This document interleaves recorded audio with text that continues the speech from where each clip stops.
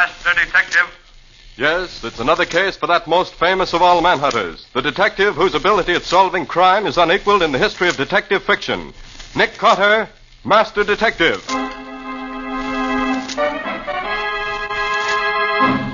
Tonight's curious adventure is... The Echo of Death.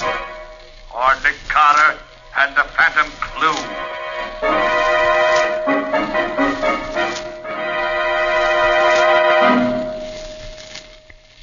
No, please, don't kill me. Don't kill me. Hold him still. They're just like that. This has got to look right. No, I'll do anything you say. I'll forget everything I know. Only don't... All right. He's dead. Now, come on.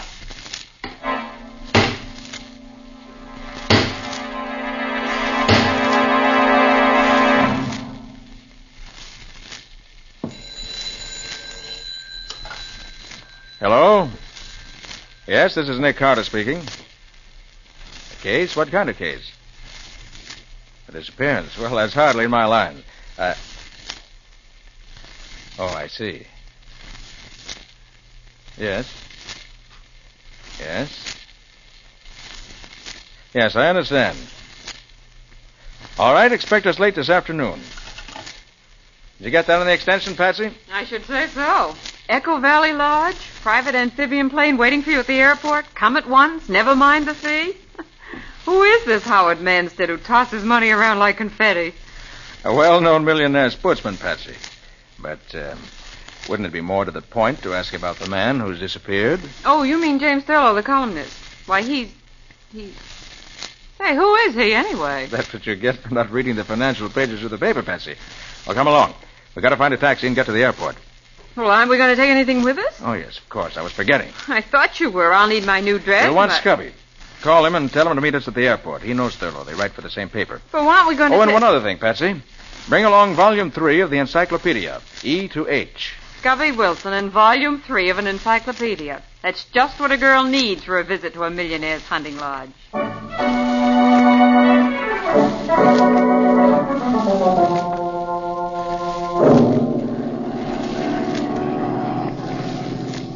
Though seldom visited because of its somewhat inaccessible location, Echo Valley is a natural freak of singular interest. I have friends you could say the same thing about, but the encyclopedia doesn't mention them. Quiet, Scubby. Let Patsy finish reading. Echo Valley is of great interest to scientists. Sounds occurring in certain areas of Echo Valley may be repeated as many as 13 times, echoing from cliff to cliff in gradually diminishing volume. Why do encyclopedias always use so many words to say so little? That's what I wonder about newspaper reporters sometimes, too. So we'll change the subject? What else does it say? That's all. Well, that's no help. Thurlow certainly wasn't carried off by an echo. Oh, he's probably just lost in the woods. In any case, I don't see why Manstead insisted on you coming out to look for him, Nick. You're no Indian guide. Patsy, if Thurlow isn't found alive, it may cost the public millions. Millions? Well, he's just a columnist, isn't he? Just a columnist? He's the smartest financial reporter in New York. And Thurlow's more than just a reporter, Patsy. In the financial column he writes, he sometimes tips the authorities off to big stock swindles and other kinds of financial skullduggery. Right. It was Thurlow who broke open the Nemo Bank scandal 3 years ago and sent the whole board of directors to prison. And for some time, Patsy, Thurlow has been hinting in his column that he was on the verge of revealing some kind of tie-up between certain politicians and one or two big operators that would rob the public of millions. Oh, then if anything happened to him now, before he's had a chance to tell anybody what he knew, the scheme would go through his schedule. Right. That's why he went to Echo Valley Lodge. Manstead, an old friend of his, invited him out so he could work in peace for a few weeks. Scubby. Huh? Is it true that Thurlow was on the verge of a nervous breakdown when he left? Oh, he was walking around in circles talking to himself, Nick. He had almost all the dope he wanted, but he still hadn't got the name of the guy behind the whole scheme. He took along a whole bunch of records of stock transactions. He said they might give him the clue he needed. And, hey, look, ahead of us. Echo Valley. It is, isn't it, Nick? No doubt of it, Patsy. But look, that isn't any Echo flying toward us. A plane. Nick, it's a plane flying up out of Echo Valley. Yes. Yes, it's a private amphibian. I thought this plane of Manstead's was the only one in these parts. Now, the pilot's seen us. Huh. He's turning out of our line of flight. There's suppose he wants to avoid us? I'll bet he doesn't want us to see his markings. He is trying to avoid us. Oh, pilot, swing over so we can get a look at that plane down there. Right, Mr. Carter.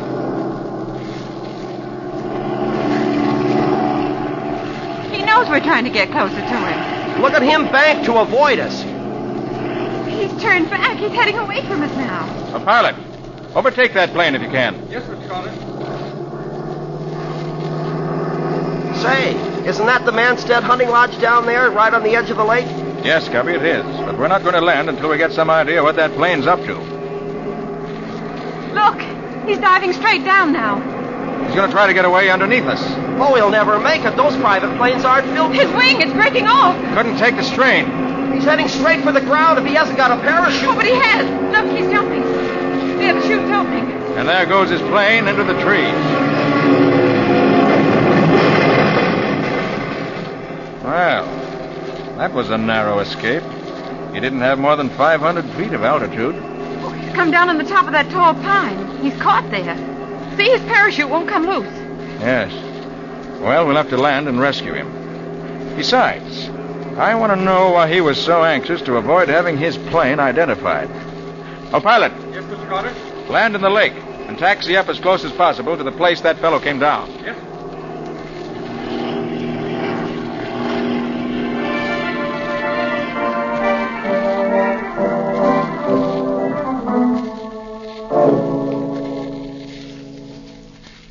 Oh, wait a minute, Patsy. I'll lift this one up for you. There you Watch are. out Okay. that branch doesn't Thanks. snap back in your face, Betsy. Well, aren't we almost there? Yes, there's the clearing. Just ahead. Only a few more steps. Oh, and they say exercise is good for you. Oh, there. There's his parachute. I think I can see him hanging among the branches. He's hurt or he'd call to us. Come on.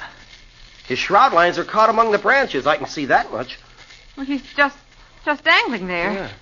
Hey, you up there. Can you hear us? You all right? He doesn't answer. Look, I'll climb up and see if I can... No.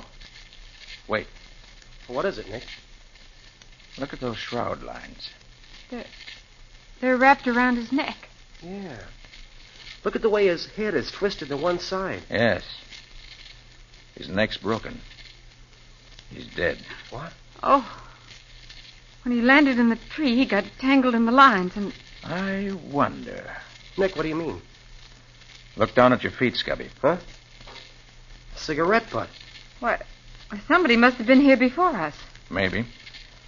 But its position makes me think the cigarette was smoked by him up there. Oh, but that's impossible, Nick. It's been just about an hour, Scubby, since he crashed. He knew we'd come after him. So if he was hurt and couldn't get out of his chute harness, what would be more natural than for him to smoke a cigarette and wait to be rescued? But he's dead. Because somebody reached him before we did. And murdered him.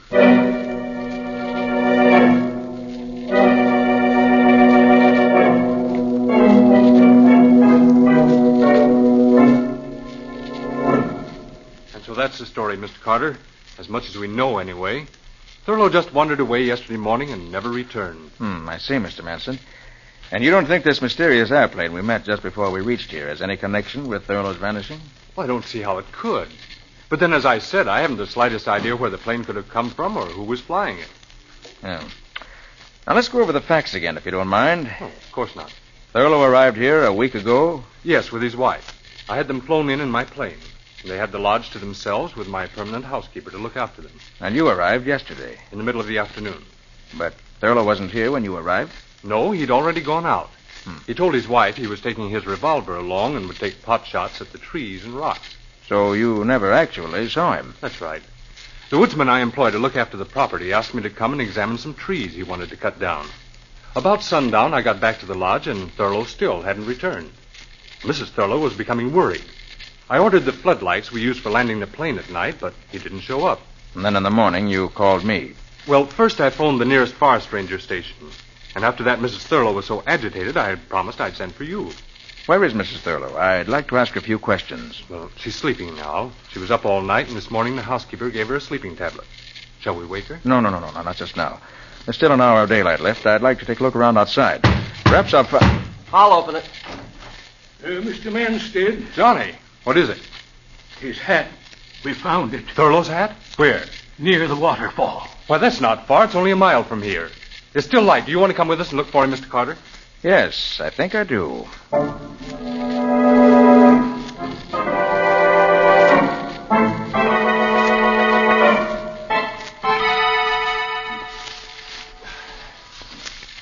Oh, gosh, my ankle. Oh, boy. There's the hat, Mr. Manstead. In that bush. But what in the world could Thurlow have been doing in here? This isn't the trail to the waterfall. It isn't a trail at all as far as I'm concerned. It's a jungle. It used to be a trail to an old one-room cabin, but there's no reason Thurlow would go there. Well, maybe if we yell, he'll hear us. He might be in there with a busted ankle or something. Go ahead and try, Scubby. Thurlow! Thurlow!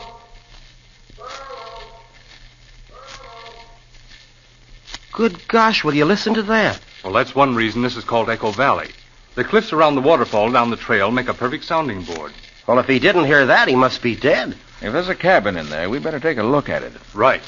I don't see what in the world Thurlow could have come this way for, but maybe he did. Let's find out.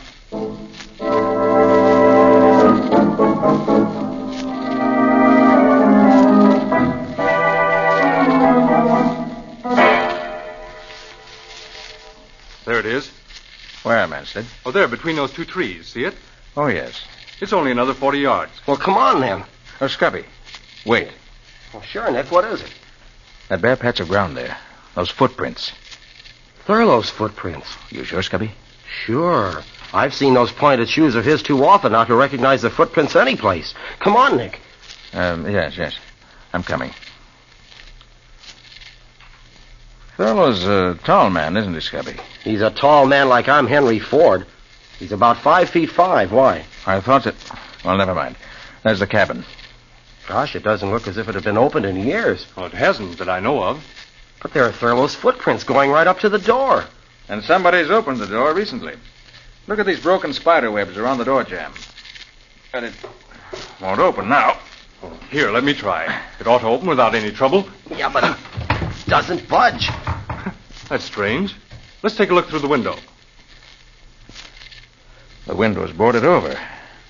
The boards haven't been touched. I nailed the window up myself 3 years ago. Nobody came here since. And someone has come here. Thurlow. And he must be inside now. But the window hasn't been touched, and the door is barred on the inside. It looks bad. We'd better break the door down. Suppose we have old Johnny use his axe on it. That'll be quicker. Of course. Johnny, smash the door open for us. Stand back, please.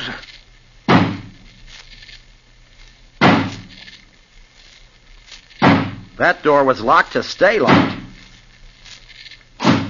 Starting to go.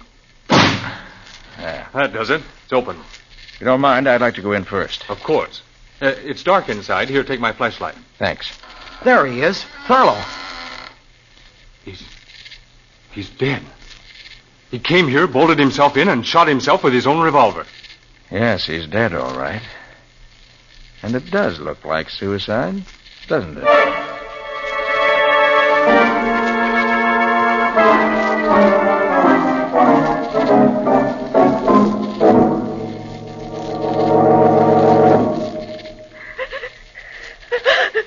Now, Mrs. Thurlow. Jim couldn't have killed himself, Mr. Carter. He couldn't have. I'm sorry, Mrs. Thurlow. I wouldn't intrude on your grief if it wasn't necessary. Now, first of all, what kind of mood was your husband in yesterday morning just before he disappeared? He was very agitated. Agitated? Well, do you know any reason why he should have been? I think he just found a clue to the identity of the man he was seeking. The one behind this plot to upset the stock market. Did he say who it was? No, he just said he'd stumbled on a clue. And he was so shocked he could hardly believe the evidence. That was why he went out into the woods. He wanted to be alone to think the matter through. Perhaps his notes will tell us what he found. Yeah, I thought of that, Nick. After Mrs. Thurlow woke up and I talked to her while you and Scubby were out with Mr. Manstead, we tried to read his notes. But they're in some kind of a shorthand that nobody can read but himself. I can make out a few words here and there, but not enough to help. Well, we'll have another try at it later. Please go on, Mrs. Thurlow. Well, that's almost all, Mr. Carter. Jim went out about 10 in the morning. I stayed here in my room reading. About half an hour later, I thought I heard a shot. All of a sudden, I was terribly frightened. Frightened? Of what? I don't know. It was just a feeling. Then I heard the far-off echo of somebody hammering. It was... Oh, it sounded like somebody hammering down the lid of a coffin. And I'm positive it meant that Jim was dead. It's probably someone chopping down a tree, she heard, Nick. Anyway, she went back to her reading and forgot about it. Then around 1, Manstead phoned from the village, this little town about 10 miles from the hills, for Johnny to come for him in the station wagon. Manstead phoned. But didn't he fly in by plane yesterday? Seems not. The plane was in New York getting a new propeller, so he took the night train. Is that so? Anyway, Johnny went to meet him. He got here about 2:30. The rest of the story is just the way he told it to us. Nick, Thurlow must have killed himself. There just isn't any other answer. I wonder, Patsy. I wonder.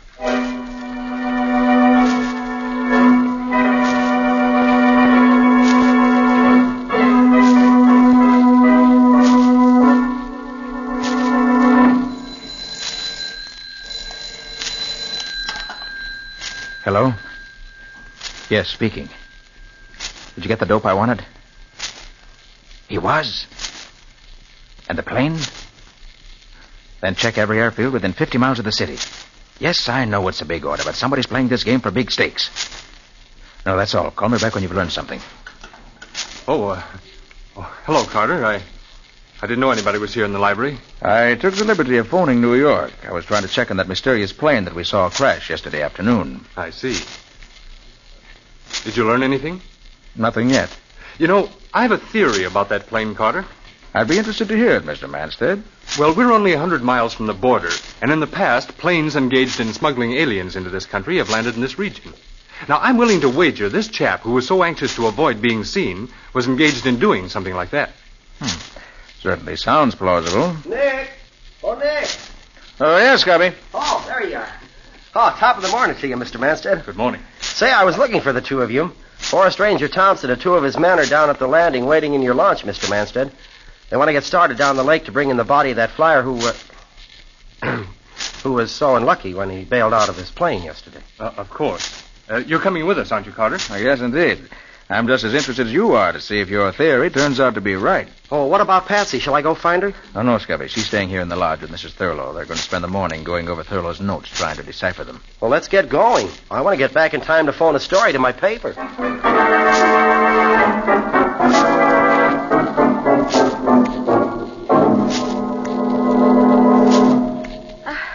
I'm afraid it's no use, Miss. Please, just call me Patsy. It's just impossible to read these notes of Jim's, Patsy. They're not only in his own shorthand, but most of them are in code, too. Here's something that seems as if it might mean something. See, it says, I can HB it. HB. Hardly believe.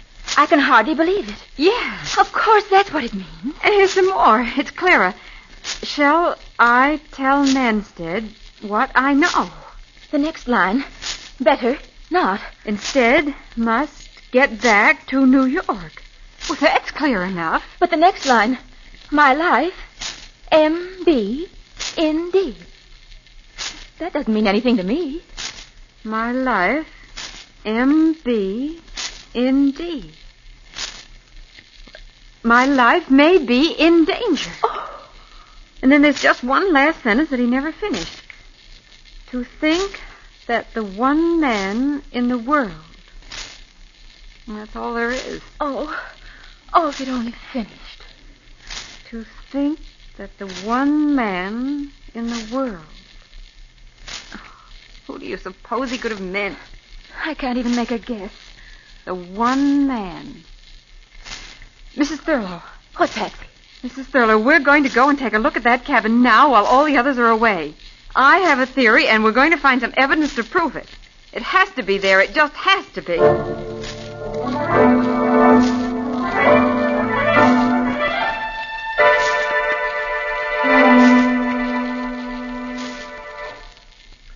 Hello, Nick, my friend.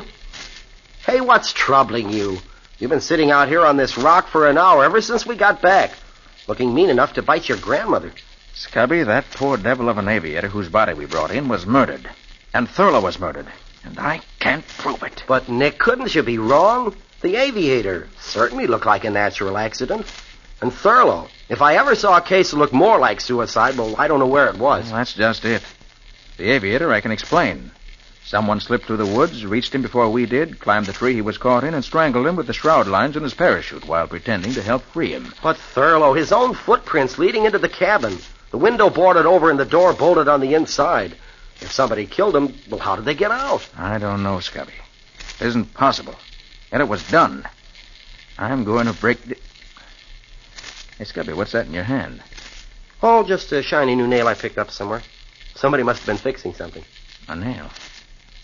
And Mrs. Thurlow said she heard the echo of hammer blows the morning her husband died. Yeah, said they sounded like somebody hammering down the lid of a coffin. They sure have imaginations. But that's just what she did hear. Huh? She heard the echoes of somebody nailing down the lid of a coffin.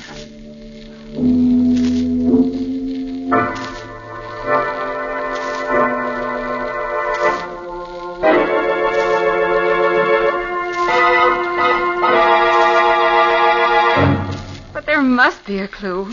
There must be. But we've been all over the cabin inside and out a dozen times now, Patsy. If there was anything here, we'd have found it. Mrs. Thurlow, somehow your husband was murdered here, and his body left inside this cabin so it would look like suicide. And I'm going to find out how the murderer got out, leaving the door and window bolted, or die. I'm afraid you're much more likely to die, Patsy. Oh, Mr. Manstead. Yes, Mr. Manstead. After we returned to the lodge and I learned the two of you had disappeared in this direction, I thought I'd better find out what you were up to. You killed my husband. Of course he did. Who else could your husband have meant by the one man in the world he'd never have believed guilty? But he was Jim's friend. That's what he wanted you to think. He pretended to be a friend so he could always keep checking what your husband learned. And he invited you both here so he could commit murder if he decided it was necessary. A very interesting theory. But I'm afraid I can't give you a chance to tell it to anyone else. Johnny. Right here, Mr. Manstead. Come inside and close the door. What are you going to do to us? He thinks he's going to kill us. He hasn't got that gun in his hand for fun. Johnny, the old mine shaft is close by. Now, if these two ladies out walking had the misfortune to stumble into it, it would be very tragic, wouldn't it? Lots of people fall down old mine shafts. So they do. And I'm afraid another such accident is about to happen. You can't get away with it, Mr. Manstead. Nick Carter won't let you. Oh, well, perhaps even clever Mr. Carter may have to have an accident. Help me silence him, Johnny. Quickly. No, Nick! Quiet! No! Quiet, I say! All right, now, Johnny, knock them both on the head to keep them quiet. All right, Manstead. Let go of her. You, Carter. Nick, look out, his gun! Drop it, Manstead. Johnny, kill him! Kill him! Johnny, put down that axe or I'll shoot. Yes, sir. He's dead. I'm afraid so. Patsy, either of you hurt? No, Nick. You came just in time. But how? How did I know Manstead was a murderer? I knew that from the time we found this cabin. But it took an echo to prove it. The echo, Mrs. Thurlow, that you said sounded like someone hammering. But I don't understand. Scubby's bringing Ranger Thompson. Soon as they get here, I think I'll be able to clear up a lot of mysteries. So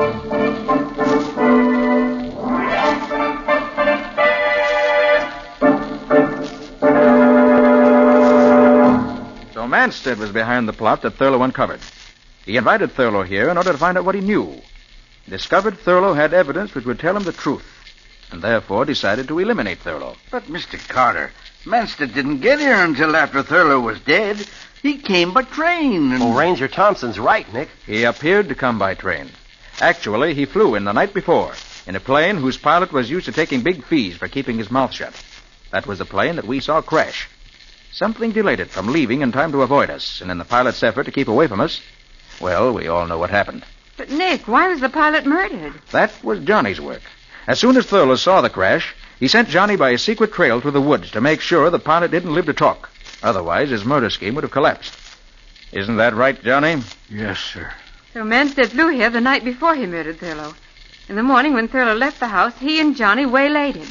Is that it, Nick? That's it, Patsy. They brought him to the cabin here. Manstead put on his victim's shoes and made a trail of footprints. I see. Then they killed Thurlow, put his shoes back on him, and left him in the locked cabin. A clear case of suicide. But Manstead made a mistake there. His footprints were too far apart. They were the steps of a tall man. When Scubby said Thurlow was a short man, I began to suspect. Well, it certainly does sound plausible, Mr. Carter.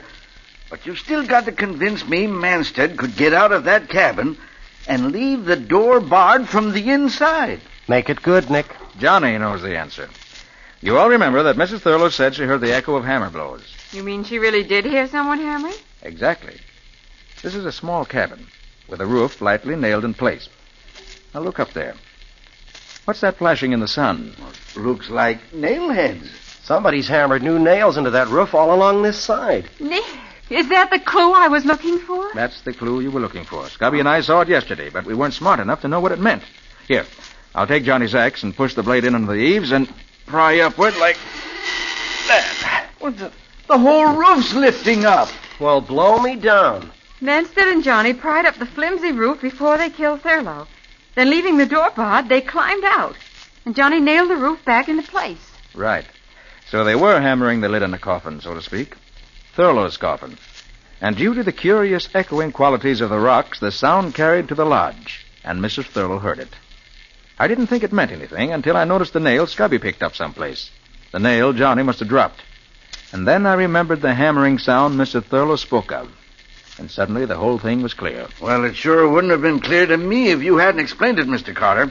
I certainly wouldn't ever have worked it out with just an echo for a clue. Oh, but that was an unusual echo.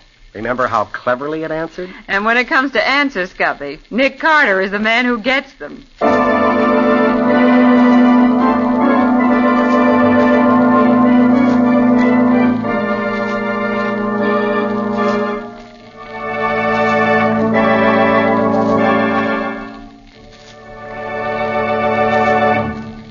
This was another strange experience of Nick Carter called The Echo of Death, or Nick Carter and the Phantom Clue.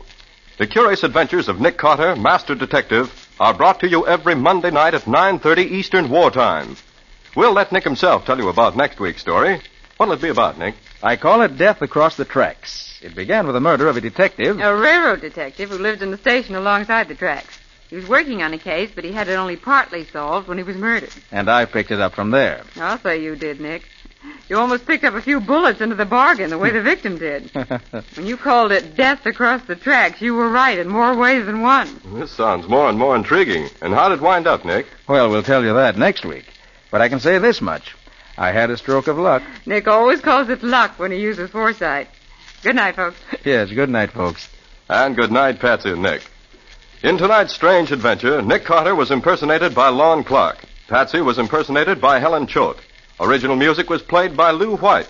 The entire production was under the direction of Jock McGregor.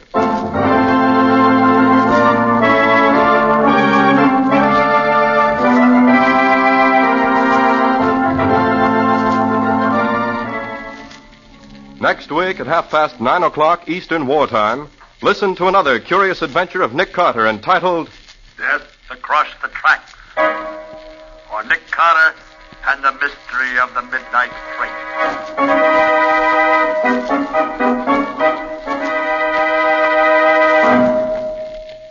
This story is a copyrighted feature of Street and Smith Publications, Incorporated. And here's a special note. Beginning next week, Nick Carter will be heard over most of these same stations on Mondays at 9:30 p.m. Eastern Wartime. The Cisco Kid will be presented on Tuesdays at 9:30 p.m. Eastern Wartime. This is Mutual. Calling Nick Carter. Another case for Nick Carter, Master Detective. Yes, it's another case for that most famous of all manhunters, the detective whose ability at solving crime is unequaled in the history of detective fiction. Nick Carter, Master Detective. This week's curious adventure is Murder in the Crypt, or Nick Carter and the Jackal God.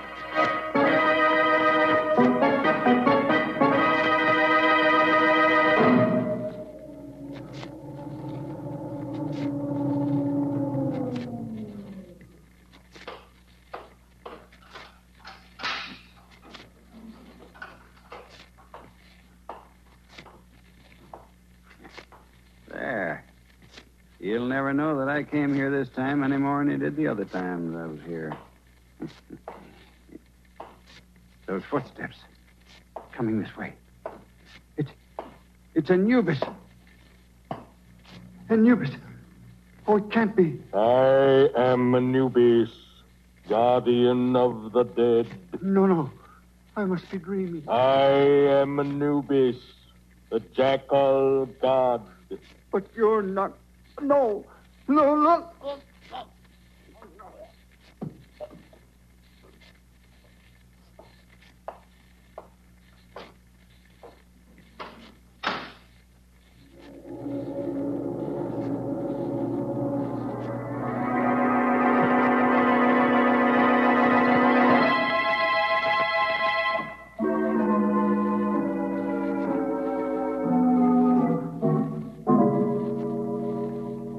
Scarabs from Abydos. Condition good.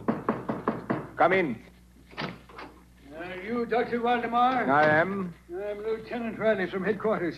You called me about a museum guard who disappeared? Of course. It's about Shelby, the chief attendant here at the Egyptian Museum. Where and when did this Shelby disappear, Doctor? He failed to report to me as usual before leaving last night. And the guards on the door say he did not leave the building. We've hunted everywhere for him, but we haven't found him. Oh, you've hunted everywhere, have you? Yes, Lieutenant. Everywhere except in the crypt of Snefru. The what of who? The crypt of Snefru, an Egyptian king of the 4th dynasty. And where is this crypt? In the basement? No, it's on the 2nd floor, directly above this office. It was installed especially for Professor Glidden, the archaeologist. He alone has access to the crypt. It has a special lock on the door. Oh, you mean he has the only key, huh? Precisely. I called Professor Glidden's apartment a while ago, but he did not answer. I presume he is on his way down here now. I hope he can shed some light on this mystery.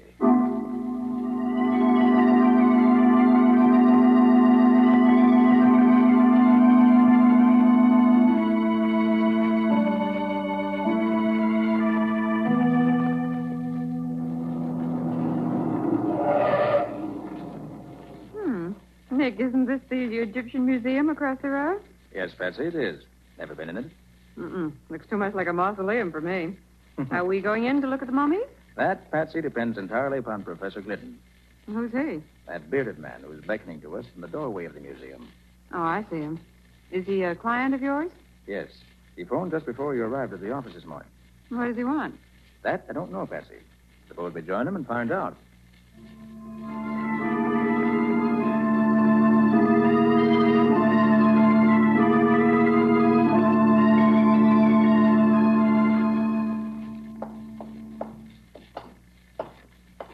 And you say, Professor, that the Archaeological Society gave Dr. Waldemar the money to complete the museum. Yes, Mr. Carter.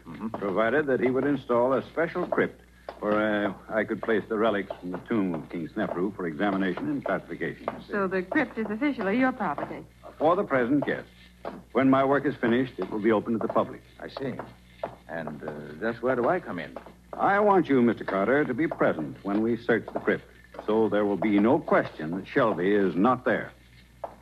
This is Dr. Waldemar's office? It is. Oh, good morning, Glidden. This is Lieutenant Riley from headquarters. Hello there, Lieutenant Riley. Nicholas Carter and Patsy, too. We haven't seen each other for a long while. Now, don't tell me that you're looking for this man Shelby, too, Nick. I am, Riley.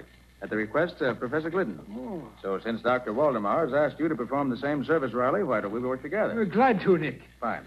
Oh, you wouldn't object if Lieutenant Riley helped search the crypt, would you, Professor? Not at all. Well, Riley, shall we adjourn to the crypt? Right, Nick. The crypt is on the 2nd floor, right over this office.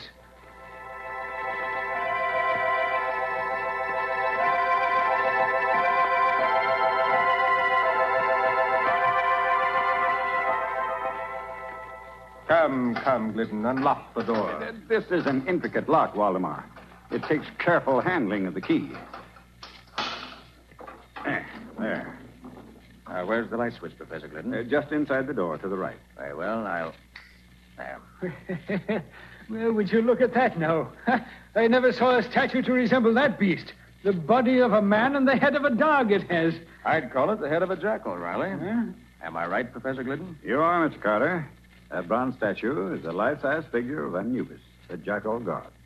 Anubis was the guardian of the dead, And his statue was set at the entrance of ancient tombs to keep out thieves. A jackal face is enough to scare anyone away.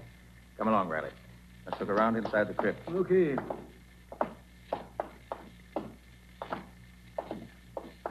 Well, here's a mummy case, which I suppose contains old King Snefru in person. Quite right, Mr. Carter. Yeah, now here's the old boy's throne.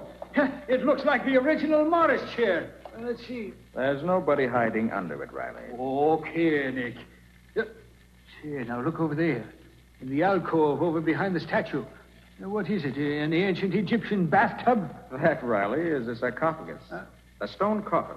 The one that once contained the mummy case we just saw. Gosh, now, it's a big thing now, ain't it? What's all this crazy writing on the front of it? Those are hieroglyphics, Riley. Inscriptions about old King Snefru. Oh. What's inside this thing, Nick? Oh, probably nothing now, Riley. Just a big open. What is it, Nick? This sarcophagus is not empty, Riley. Huh? Shelby's in it. Oh. And he's dead.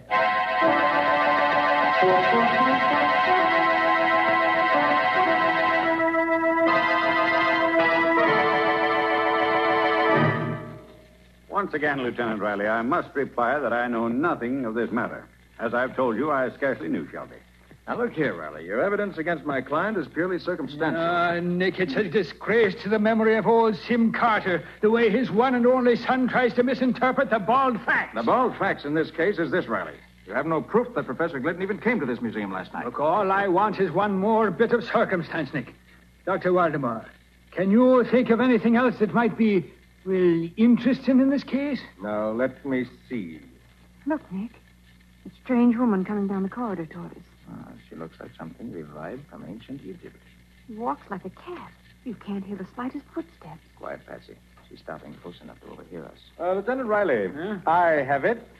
Ask the professor just how he knew that Shelby was missing when he telephoned Carter this morning. I shall answer that question, Dr. Waldemar. Say, where did you come from? Who is this lady, Dr. Waldemar? Allow me to introduce Madame Dackler, our librarian. Oh, you have a library in this museum? Oh, yes. The library is in the other wing near the elevator. I was the person who informed Professor Glidden that Shelby was missing. I telephoned him this morning, after the search began. And Professor Glidden telephoned me, Riley, asking me to come here to protect his interests, which I have so far tried to do. Madame Dackler comes from Cairo. She's an Egyptian, well-versed in ancient lore and legend. Madame Dackler, do you really believe those old Egyptian legends? I must believe them. With my own eyes, I have seen the living Anubis walk through the corridors of this museum. But that statue couldn't possibly get out of a locked crypt. To Anubis, anything is possible. It is his duty to guard the treasure in the crypt. What treasure, Madame Dackler? Treasure that is found in the tomb of every Egyptian king. Anubis, the avenging jackal god, knew that the museum god Shelby sought the treasure. So Anubis sought Shelby and killed him and put his body in the crypt as a warning. Anubis is all-powerful. You mean you've actually seen this jackal god walking around this museum recently? Anubis, the guardian of the dead, leaves the crypt of King Snefru and prowls these corridors every night. I have seen him do it. Gosh. That will be all, Madame Dackler. Thank you very much for coming.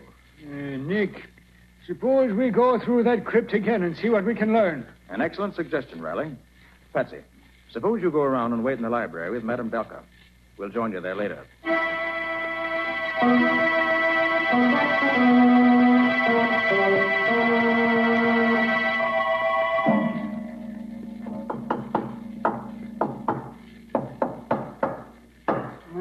Nick, this crypt is as solid as a rock.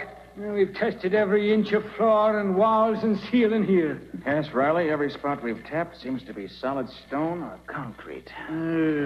Nick, suppose we check those measurements again, eh? Oh, no use in that, Riley. The room's 30 by 30, with 4 feet out for the door on one side and 8 feet out for the alcove on the other. How big did you say that sarcophagus was, Nick? It's 8 feet long and 6 feet wide. Practically the same size as the alcove it's standing in. And it's 4 feet 6 inches high. Why? And I was just thinking, Nick, that's an awful big chunk of rock there. Well, Professor Glidden says this one weighs over 1,100 pounds. It's over half a ton. Just goes to show that the floor in this crypt must be solid to support such a weight day in and day out. There's an answer to this case somewhere, Riley. Even if I don't know yet where it is. Come on. Let's get back to the office.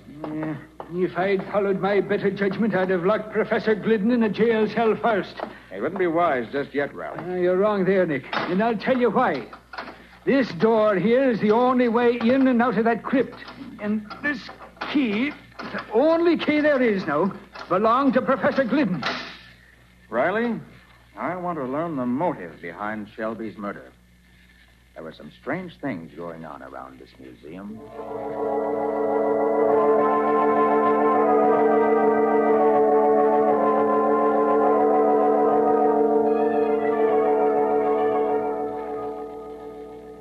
Three ancient anklets, one jar of perfume. Come in, come in. Oh, it's you, Mr. Carter. Miss Bowen. Yes. Well, are you convinced that only Glidden could have entered that crypt upstairs? I never like to accept the obvious, Dr. Waldemar. Oh, there goes the closing bell. I must put these Egyptian relics back in the vault. Oh, we're right ahead.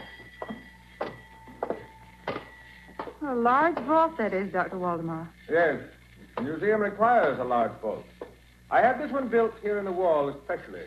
Was it included in the original plans for the museum? Well, no, not exactly. This wing of the building was still unfinished when the architect died. In completing it, we made some minor changes. I see. Doctor, do you think Madame Dakla... You must excuse me for a few minutes, Carter. I must speak to the attendants before they leave. It was one of poor Shelby's duties. It will only take a few minutes. By the way, Patsy, there's something on Waldemar's desk that should interest you. You mean that odd-looking jar? Mm-hmm. It contains some ancient Egyptian perfume, he said. Smells like roses. Very strong. You better put it in the vault, Patsy.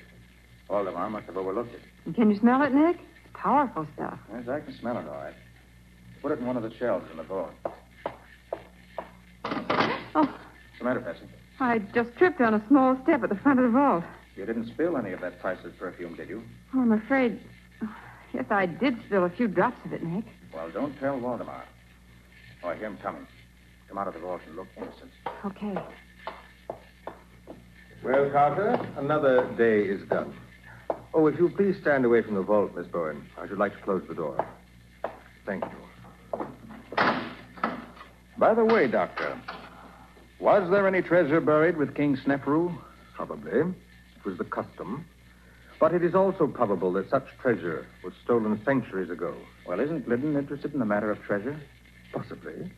But he's more interested in translating the hieroglyphics on the sarcophagus. Well, Patsy, I must be going. You must be going.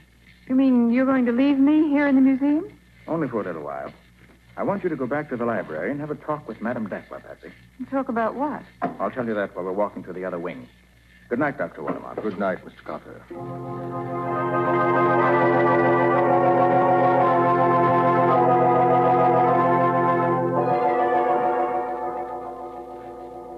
Mr. Carter isn't interested in ancient manuscripts, Madame Dakla.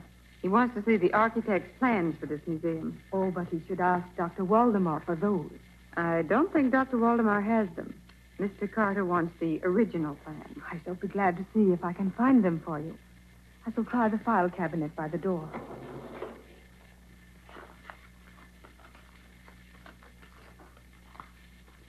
Well, they're not under A for architect.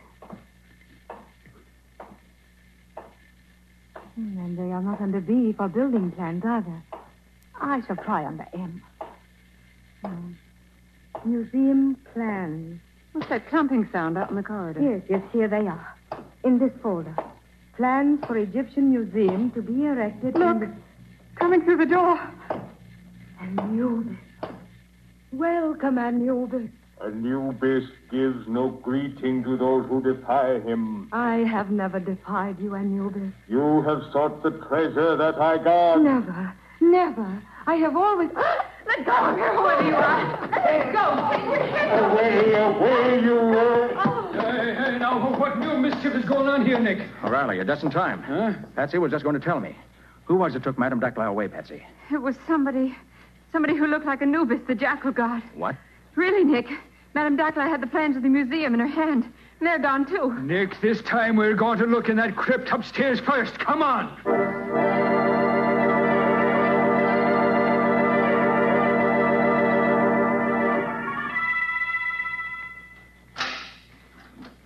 All right, find that light switch now, Nick. Right, Riley. Yeah, there she is, laying right at the feet of that creature Anubis there. You mean the statue of Anubis, Riley? It may be a statue now, Nick, but I am near to believing that the thing comes alive when it chooses. Madame Dackler alive? She's still breathing, Patsy. Thank goodness. What do you make of it, Nick? She's been drugged, Riley. Quick, get her over to the door where the air's pressure. Yeah. That's right. She's coming around now. Where am I? You're all right, Madame Dackler. Oh, but I am in the crypt now. And the last I knew, I was in the library. I knew it. I knew steel doors are no barrier to Anubis. Help her outside, Patsy, so I can lock the door here. You lean on me, Madame Dackler. But I tell you, it is useless to lock that door. Anubis can pass through all barriers. Maybe so, but Professor Glidden can't. Come on, Madame Dackler, I'll take you back to the library. Then I'm going to put the professor in jail where I can keep my eye on him. From now on, there'll be no fooling on this. Patsy. When Riley opened the crypt just now and found Madame Dackler, did you notice the peculiar fragrance in the place? I must have been too excited to notice it, Nick. What was it like? It was the perfume of roses, Patsy. Musty, ancient roses. You should have recognized it. You mean it was like the perfume from the bottle I spilled in Waldemar's office? Yes, Patsy. It smelled exactly the same.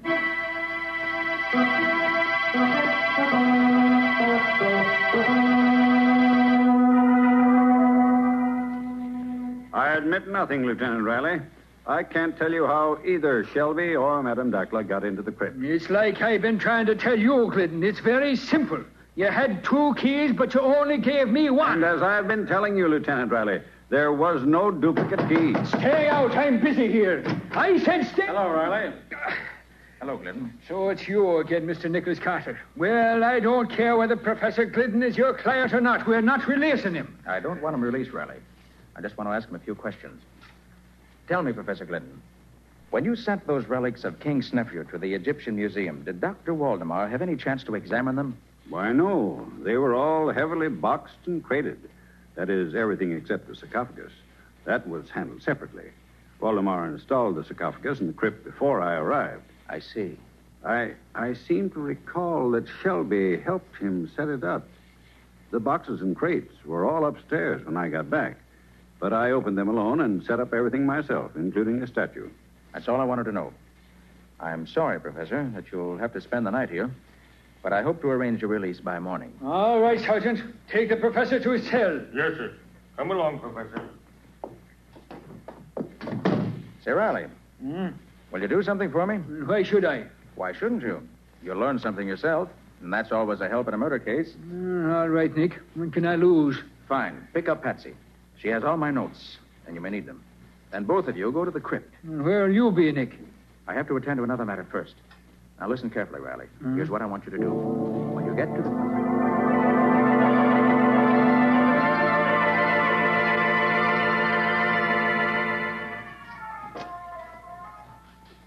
How long have we been in this crypt, Lieutenant Riley? Oh, it's about 15 minutes, Patsy. If you didn't have a luminous dial on your watch, I'd say it was hours. Why did Nick say that we should stay here in the dark? You'll have to ask Nick that when he gets here, Patsy. Where did Nick say he was going? Well, no, it might be that he's calling on Madame Dackler. What? Oh, it's just a questioner, you understand. Oh, Riley, of all the ridiculous notions. Well, Dackler's boyfriend Anubis is right here beside us, Patsy. Do you see it? Yeah, this statue of Anubis must be solid bronze, Patsy. If nothing happens here, something will happen when I find Mr. Nick Carter.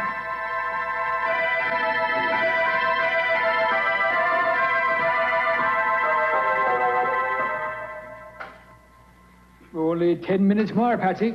I'm getting so used to this darkness, I can see the sarcophagus plainly.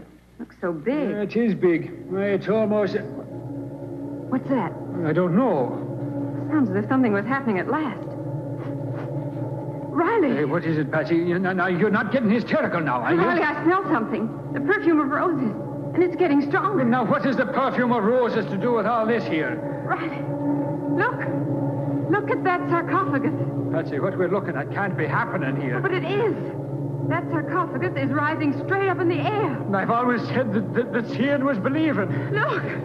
I see what's doing it, Riley. You can't tell me that anything that will make a stone coffin weighing half a ton go floating up in the air 5 feet off the floor, Patsy. It's on top of an elevator, Riley. An elevator? Sure, that's what's lifting it. Well, glory be. You're right, Patsy. That's what that rumbling sound was. Riley. Yeah? The man coming out of the elevator with a flashlight. Wait till I draw my gun, Patsy. I'll fix You're too late, Riley. I have you covered. It's Dr. Waldemar. Why... Riley, that elevator is the vault from Waldemar's office. Quite right, Miss Bowes. I have you both covered. Don't try anything, either of you. Well, what would you be trying, Waldemar? There will be 2 new victims in this vault, Lieutenant Riley. 2 fools who, like Shelby, found out too much. But I'm sorry it isn't 3. Nick Carter would be a welcome addition. You really mean that, Waldemar? Nick, where are you? Carter, how did you get here? I've been waiting for you in King Snefru's sarcophagus. And now if you... I'll kill you first, Carter. I doubt that. Okay, Patsy. Look out, Patsy! He's knocking over that statue! It's falling over!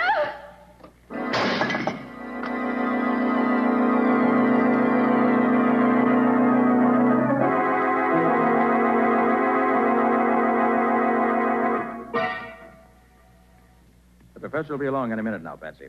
He called me at the hospital and asked me to meet him here outside the crypt in 15 minutes. Said he wanted to examine the elevator in the crypt. Was Waldemar dead, Nick? No, Patsy. I only wounded him. He knocked himself out when he staggered against the statue of Anubis. Waldemar made a complete confession when he recovered consciousness. He's admitted that he was hunting for the king's treasure and wanted to find it before Professor Glidden finished translating the hieroglyphics. And he was using the elevator to make secret trips between his office and this crypt. Exactly, Patsy. When Waldemar completed the new wing of the museum, he modified the original plans and put his office at the end of the first-floor corridor. Then he built this crypt on the second floor, right over his office.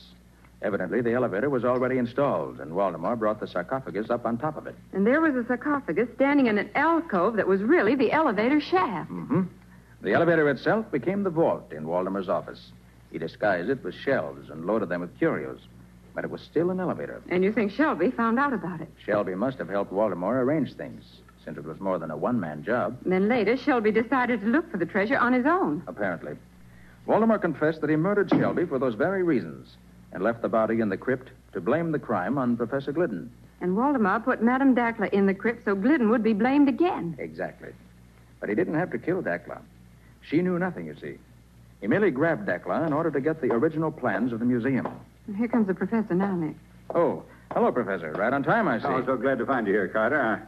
I wanted you to be here when I examined the crypt in the elevator. I want no more surprises. Well, I don't think anything else is going to happen up here, Professor, but I'll be glad of the chance to do a little extra looking around myself.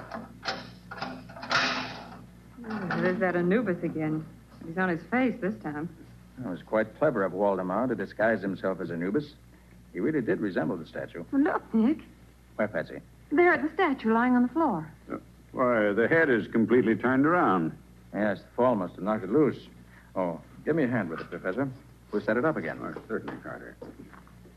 It's pretty heavy, but... Yes, it is. What? Gold. Oh, Nick, is it real? I imagine it is, Miss Bowen. Why, this must be the treasure of old King Snefru's. So that's where the royal treasure was hidden. Waldemar must have looked everywhere except in the head of this statue. So Anubis was really the keeper of the treasure. Well, congratulations, Professor. And I hope this discovery makes up for all your troubles. It does indeed, Mr. Carter. I shall now be able to visit Egypt again.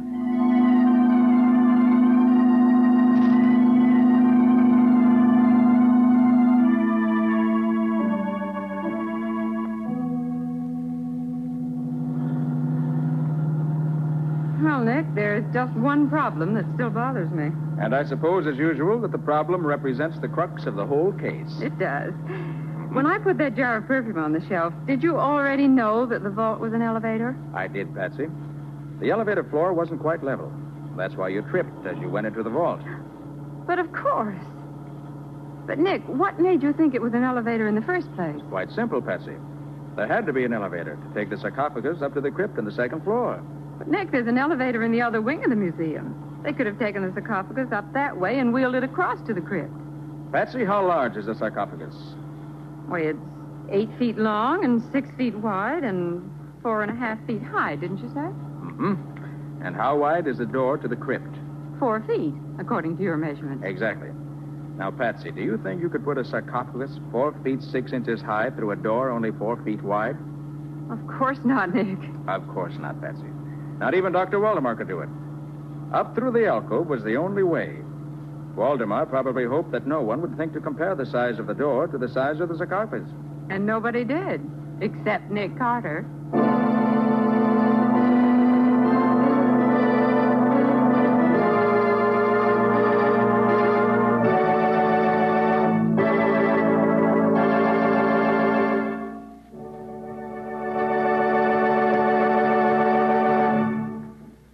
This was another strange experience of Nick Carter, master detective, called Murder in the Crypt, or Nick Carter and the Jackal God. Another of the curious adventures of Nick Carter, which are brought to you regularly by WOR Mutual. And now, Nick and Patsy, what about our story for next week? Well, next week's story is full of action, isn't it, Patsy? Action is right. You see, Nick investigated a murder on a lonely place called Skull Island. Yes, and there were only 4 people on the island who could have committed the crime. But it took a model of a clipper ship and a sea serpent to find out who the murderer was. It also took Nick Carter and a smart piece of deduction on his part to work out the answer. But what did a sea serpent have to do with the murder? Well, we'll tell you all about that next week. In the meantime, I'm glad I don't have to say sarcophagus again. So long. So long, everybody. And so long to you, Nick and Patsy. In the strange adventure you have just heard, Nick Carter was impersonated by John Clark, Patsy by Helen Choate. The story was written for Nick Carter by Walter Gibson. Original music was played by Lou White. The entire production was under the direction of Jock McGregor.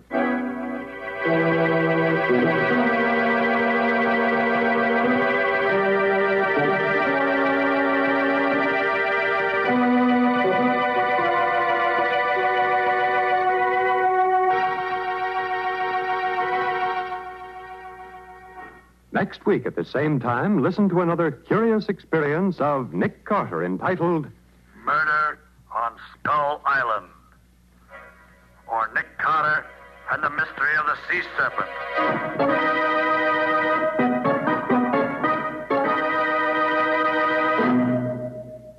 This story is a copyrighted feature of Street and Smith Publications, Incorporated. The Return of Nick Carter is produced in the studios of WOR and is broadcast over most of these stations every Monday evening at 9:30 Eastern Wartime. This is Mutual.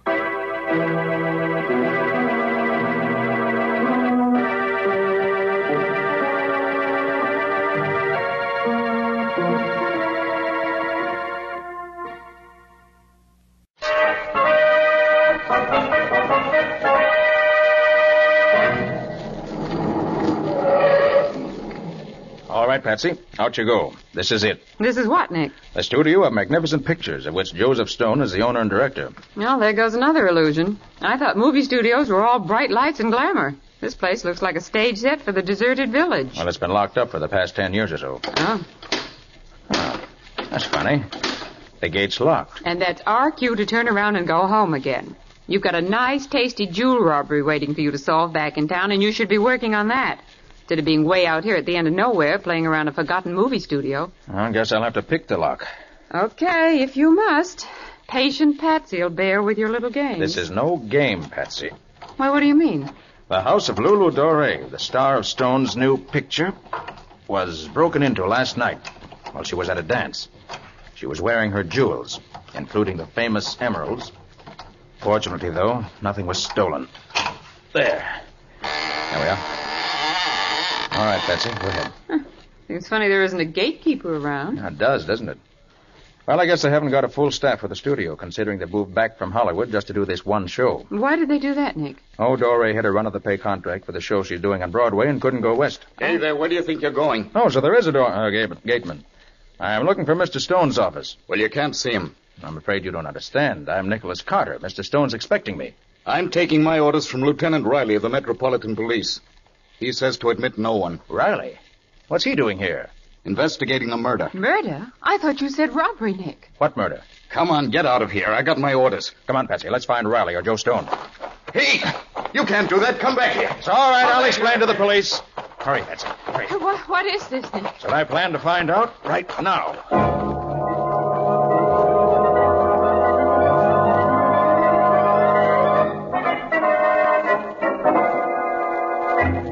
Then I take it this fellow Boyd who's been killed is a fairly unimportant chap, eh, Mr. Stone? Well, yes. He was just a darn good electrician. Doesn't seem to be any connection between his murder and the attempted robbery of Miss Doré. Well, no, there doesn't. Is Lieutenant Riley here now? Yes, he's over on stage 5. It's that building over there. Do you want me to come with you? Yes, I wish you would, Mr. Stone. There may be points I'd like to ask you about. Well, I'd be glad to help, of course, if I can help. There's one thing I don't understand, Mr. Stone. You say Boyd was shot in the back with a poisoned arrow from a blowgun. It's an odd weapon. Should be fairly easy to trace. You don't have to trace it very far, Mr. Carter. The blowgun and the arrow were mine. Yours? Yes, well, you see, 11 years ago, I tried to do a picture about a voodoo witch doctor who used the blowgun in it. I don't suppose you remember the picture, Mr. Carter. It was called the Voodoo Curse. Oh, yes, I do. You had a bit of trouble over it, I believe. A bit of trouble. It practically drove me into bankruptcy. I'd imported a real voodoo witch doctor from Haiti, and he put a curse on the whole studio. Oh, come now, Stone. You don't really believe that. I don't know what I believe anymore. 11 years ago, we had fires, we had explosions, we had mysterious thefts, we had just about everything. It got so that everybody was scared to work here. I had to close the studio, and now we have a murder. Why should the witch doctor put a hex on you? Oh, I had an argument with him, for salary of some sort. He swore he'd break me, and he almost did. Oh, here, this is stage 5 here. Well, Nicholas Carter. Hi, Riley. And Patsy. Hello. Well, what might you be doing here? He's come to help you, Lieutenant. That's very obliging of him, I'm sure. Say, was that a crack? Why, of course not. Well, let's get to work. Riley, where was the body found? Right over there by that door, Nick, where the chalk marks are. I wonder what he was doing way over here. He was setting up the stage, as I told you. But all his equipment's over there, clear across the set.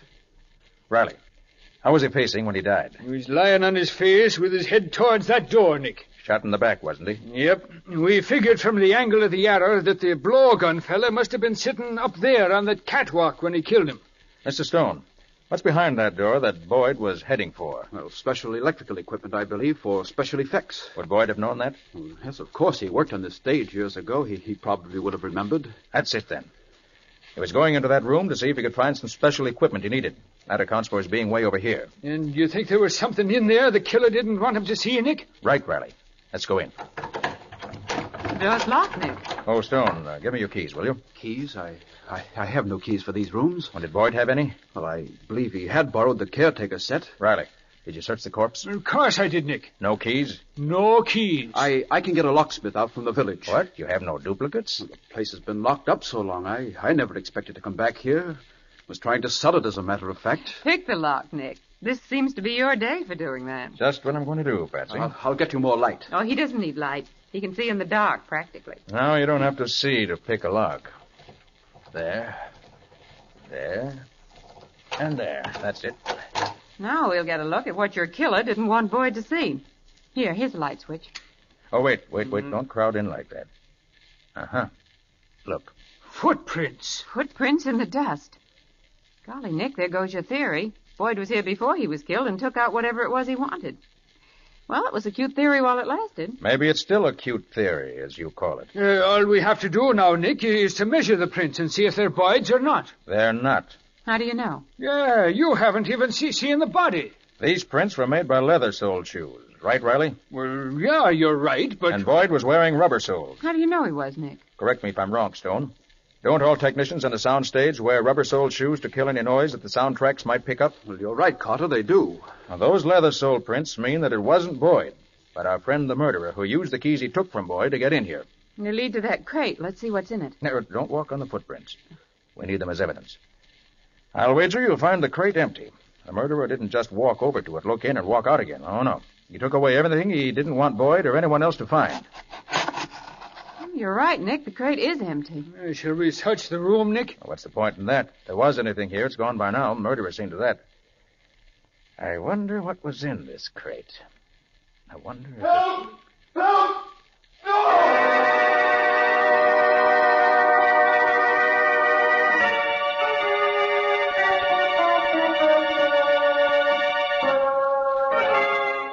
Oh, Nick, the poor kid. What is it, Carter? Another murder. Another... Good Lord. Can you identify him, Stone? Why, it's Bill Daly, our camera punk. Camera punk? What's that? Oh, it's studio slang for assistant to the cameraman. You people all run too fast for me. Hey, what's up here? See for yourself, Riley. Well, good gosh, another murder.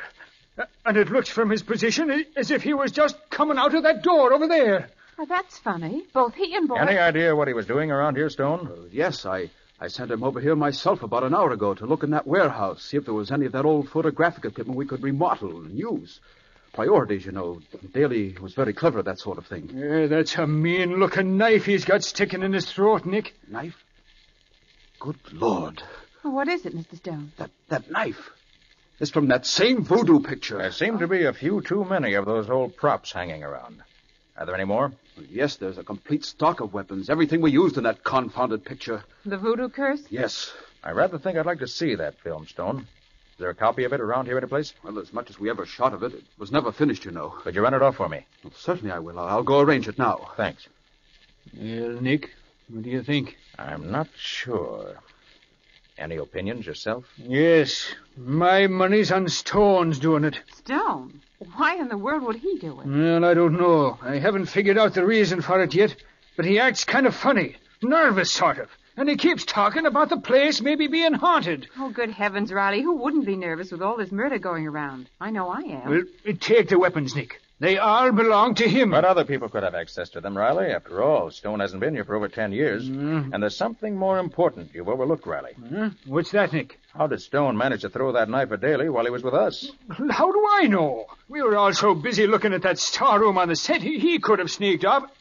By golly, I'll bet that's how he did do it. Oh, that's Stone beckoning to us. You want to go to see the movies, Riley? I got better things to do, Nick. I'm going to search this joint. How about you, Patsy? Sure thing. But why do you want to see it? I'm not sure, Patsy. But I've got sort of a hunch that the answer to all our questions lie hidden in that old picture.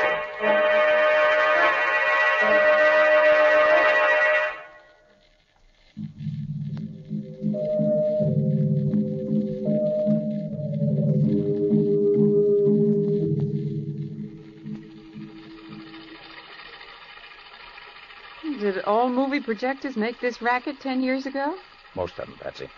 Now listen. You don't believe in our voodoo magic, eh?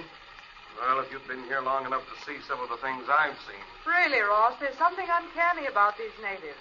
Call it coincidence if you like. Who's the woman? Gosh, she's good looking. That's Lula Dore, the star of the picture Stone's shooting here now. Well, their voices sound funny and tinny. Yeah, they certainly do. Easy enough to scoff when you've just come down from the States. But it is magic. There's no other way to explain some of the things that happened. Magic? Mumbo jumbo, you mean? You'll never convince me it's anything else. I suppose this is another of those wild dances. Now, there's a really good voice. Who is he, Nick? Now, don't tell me you don't remember him, Patsy. His name was Bart Tyson, great leading man 10 years back. Oh, I remember his name, of course. This is rather better than most of the dances I've seen. Patsy, I've heard that voice very recently.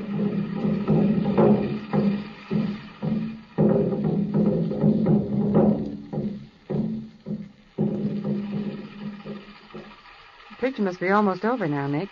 Have you discovered anything? I'm not sure yet. Gosh, they had some pretty fancy photography in those days. I thought all that underwater swimming stuff was comparatively new. Oh, no. Stone was the first person to use it. Well, how did they do it?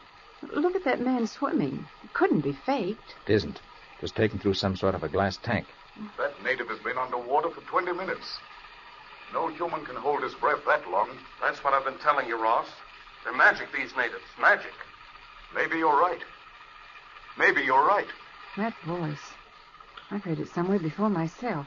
I never heard Tyson act before. Hey, don't we see the ending? Nope. That's all they made, Patsy. The picture wasn't finished.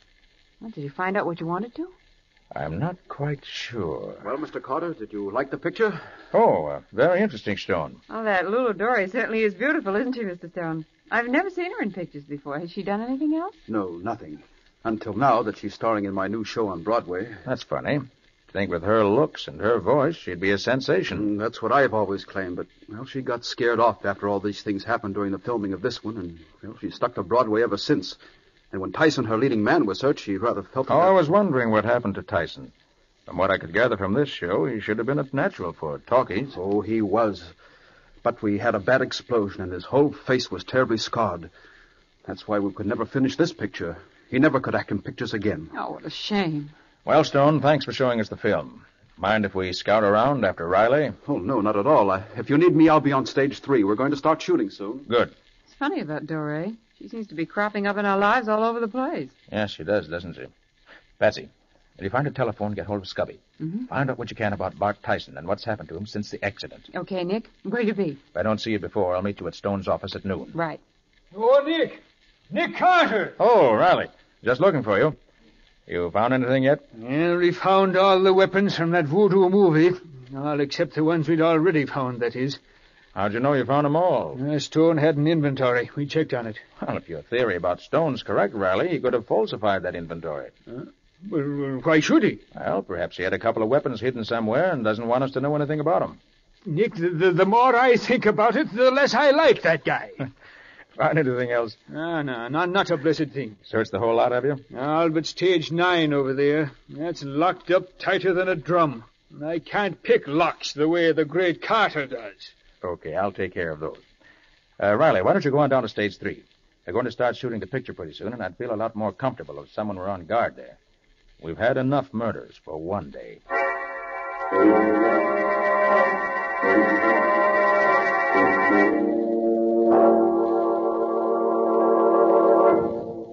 I suppose you think this is a gag, having us get all dressed up like merry villagers or something. It's not a gag, Patsy. It's insurance. What do you mean? Just what I said. When we're dressed up in our regular clothes, everybody in the lot knows who we are. But anyone seeing us dressed up like this will think we're actors and never look at us twice. I never thought I'd live to see the day when people wouldn't stare at Nick Carter, master detective, all dressed up in knee pants. Quiet. Did you check with Scubby? Yep. But just as Stone said, Tyson was hurt in that explosion and then just sort of vanished. Hasn't been heard of since. That takes care of that. Well, here's stage 9. The only place that hasn't been searched either by Riley or me. What do you expect to find? I don't know. It's funny, this door isn't locked. Everything else on the lot has been. Yes. Riley distinctly said it was locked when he tried it.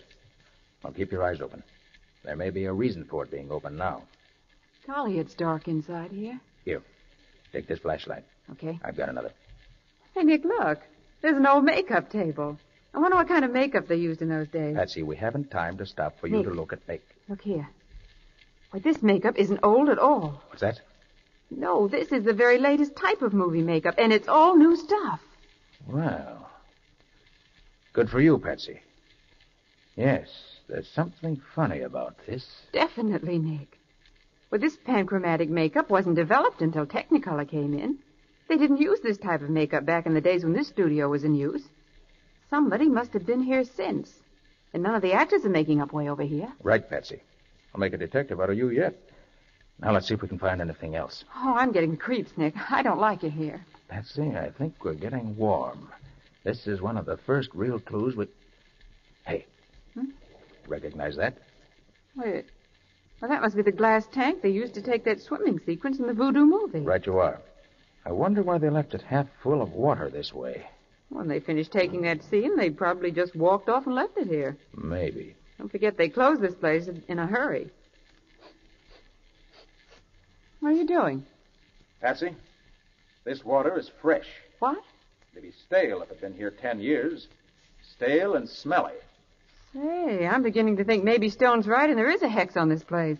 Too bad that voodoo picture wasn't in Technicolor. Those colored stones at the bottom of the tank would have showed up beautifully. They are beautiful, aren't they? Yes, you bet they... Hey, Patsy. What? Look here. Those aren't just colored stones. They're... Douse your lights, Patsy, quick. We've got callers. Duck back here behind this crate. They're throwing us all in the clink this morning with this snooping. Why the boss always swipes such important rocks?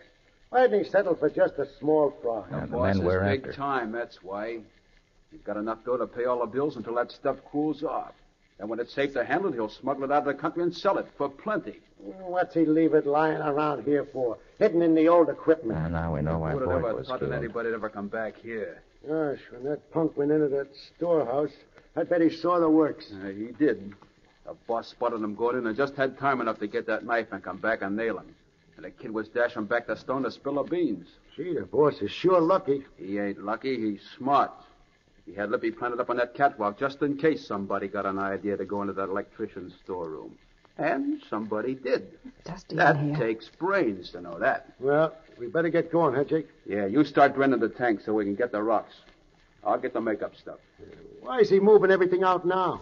He figures it'll have cooled off by now, and with the stuff he's going to lift from that Doré dame this afternoon, Nick, I'm going to he figures he'll sneeze. have Hold enough it, to keep Patsy. him from having to do anything. Oh. Who's that? Hey, look. Over there, Jake. Two guys. Only... Come here. Run for it, Patsy. Come here. Run where? Let go of me, you... Let her go, you lousy rat. Get away! Let her go, you hear me? Let her go. Hey, I'll handle it, baby. You want to struck your hand with that knife? Hey, take your hands off me. I gotta get rough. There you are. Guess that'll hold him. Gosh, it took three of us to knock him cold. He a fighter or something? Hey, I know him. It's Nick Carter, the dick. Nick Carter. Hey. And a good-looking doll. Well, it's a good thing you called me in time. Now, what are we going to do with them now that we got them, huh? We can't just leave them lying around. Somebody's bound to notice them. Hey, the fish tank. Yeah, that's right. We'll throw them in there. Then when they're good and drowned, we'll drain the tank and get them and the other stuff out at the same time. Good idea, Lippy. Okay. Here, Pete. You lift the lid. You shove the girl in, Lippy. All right. Jake and I'll dump that Carter guy in. It'll be a real pleasure to do something like this to a copper. Yeah. Come on. Hey, Ready? Go ahead. Put Carter in first. Okay, here he goes. Happy swimming, Carter! Yeah. Now dump the dame in, Jake. In you go, lady. That's okay. Hey, listen, guys. Suppose they get out. We'll see that they don't get out. Stokey, Huh? put the lid down on the tank. Okay, Jake. And I'll put this padlock on, and they're safe as if they was in jail. That's good work. Hey, look, boys, they're coming too. So what? Who cares now? Yeah, who cares? Lippy, Huh? turn on the water. Okay. Here she comes, Jake.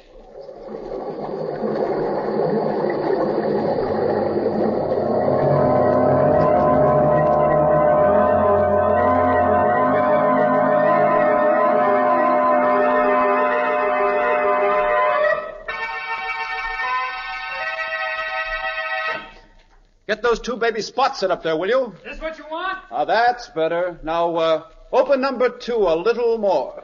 Okay. This is the take. Ready? Ready. Lights. Camera. Right. Action, Miss Dory. It was when I first opened your letter that I knew at last. As I opened the No, envelope... Lula, darling. Mean what you say. Remember, your lover has returned. Now, this is your big moment. Now, relax. Take it easy. Now, come on. Once more. Right, action? Come on. It was when I first opened your letter that I knew at last. As I opened the envelope, even before I read the words that you'd written there, I realized that what I'd hoped for so long had at last... Hey, what's the matter with those lights? Why aren't they... Turn on those lights. I'm in charge here. There'll be no confusion. Quiet, everybody. Quiet. The masked man. Who are you to tell me I'm the Shut director up, on this picture? This is a holdup. Look here, you. You can't pull a hold up. Quiet, I said. Quiet if you don't want a bullet in your teeth. Quiet. Quiet. The man's mad. That's better. Now, nobody will get hurt if you just keep quiet and do as you're told. Turn on that spotlight. Okay, boss. That's it. Now, all of you, line up against the wall there. Come on, get moving. I don't want to shoot, but I will if you make me.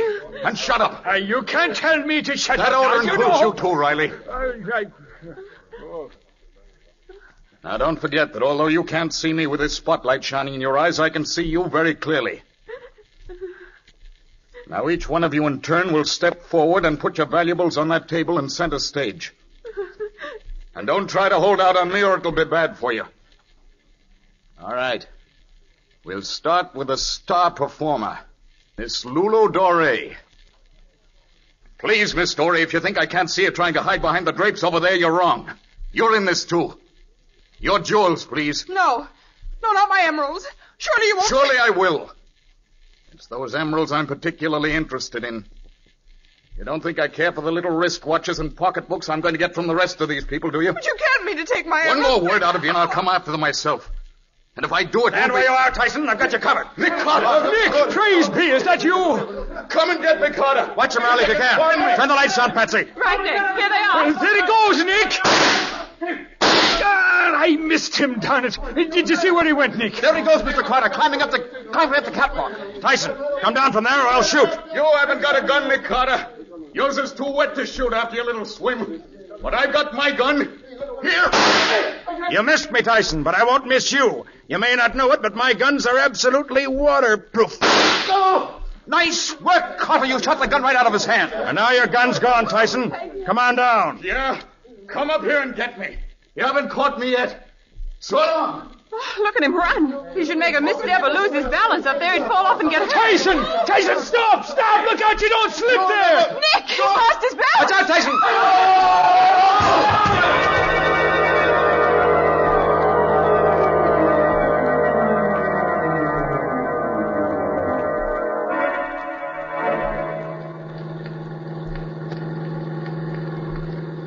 You say you want us to drop you at headquarters, Riley? If you will, Nick. Okay.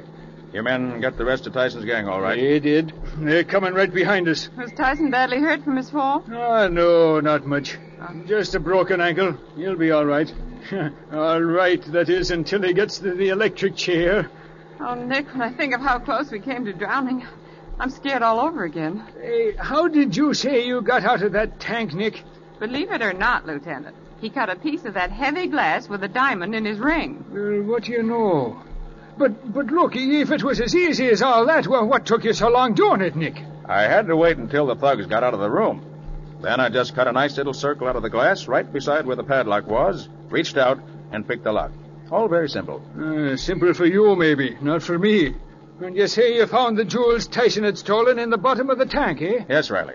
What Patsy and I had thought were pretty colored stones turned out to be all the jewels Tyson had stolen during the last 10 years, all unmounted and dumped in with the pebbles in the tank. But what made you first suspect Tyson, Nick? Well, Patsy, it was his voice first. Remember I told you after we saw him in the movie that I knew I'd heard his voice somewhere very recently? Oh, so that's why that voice sounded so familiar. Can you imagine that? A movie star turned crook. Then there was the fact that Tyson had faded so completely out of sight after his accident. That looked fishy to me. No great star would have let his career be ruined without bringing a suit of some kind. Unless he had some plans of his own. And from what I learned from Scubby, we realized he never had brought suit. Yes, and a suit like that would have made all the tabloids. But how did you know Tyson and the watchman were the same? I didn't, Patsy. Until you found that makeup kit. That panchromatic makeup is often used to cover scars. And then I remembered the scarred gateman. It fitted. So did his voice, and the fact that he had the only remaining set of keys to the lot. And, of course, he had all the opportunity in the world. But I bet you didn't realize that the murders were tied up with the robberies. Not until we heard those crooks talking, I mean. Well, the makeup kit told me that, too. Remember, Patsy, how you always claimed that all those robberies were done by individuals, not a gang? Yes, but I still don't see Well, Tyson was a consummate actor, and he had complete knowledge of makeup. He disguised himself as a different character, I imagine, for each robbery. Evidently, he played his role expertly, since he succeeded in giving the impression that different people were committing the various thefts. But say, if that makeup was so good, why couldn't he have gone back to the movies instead of turning thief? Well, Riley, it was good enough for dim lights, but not for the sharp eyes of the camera. Oh, I see. Poor fellow. What an end for a great star. Yes. The explosion probably injured his mind, too. One more thing, Nick. How did he get to be caretaker? Oh, I asked Stone that. He said he felt sorry for the man and had given him the job out of kindness. Oh. Well, that's all over now. Except that from now on I'm allergic to water anywhere, except in drinking glasses.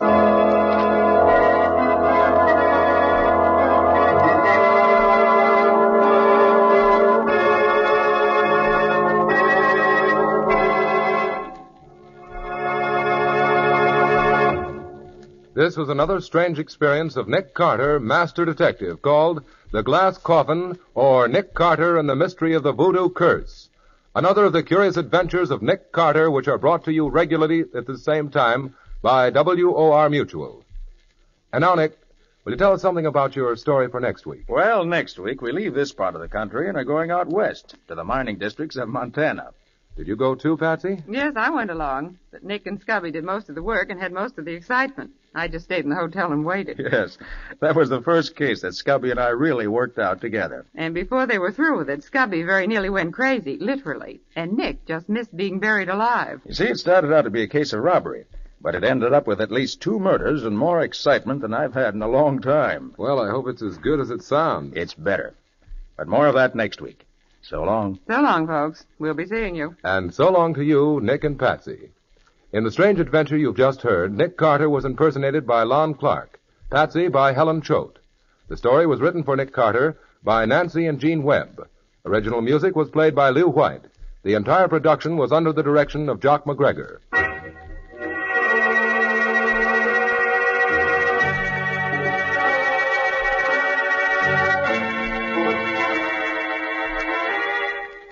Next week at this same time, another curious experience of Nick Carter entitled The Flying Duck Murders, or Nick Carter and the Mysterious Gold Thieves.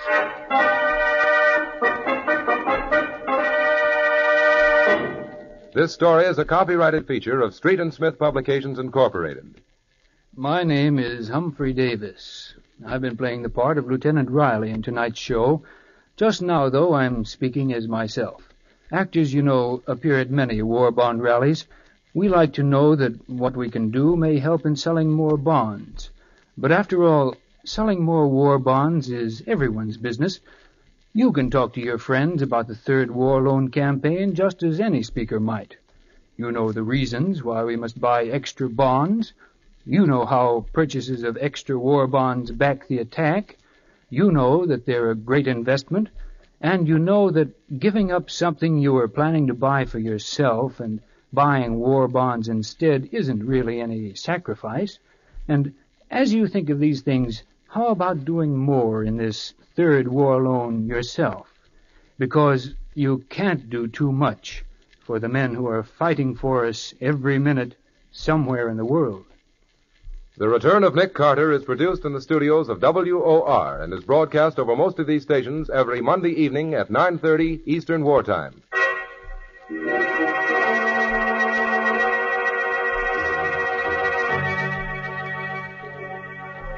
This is Mutual.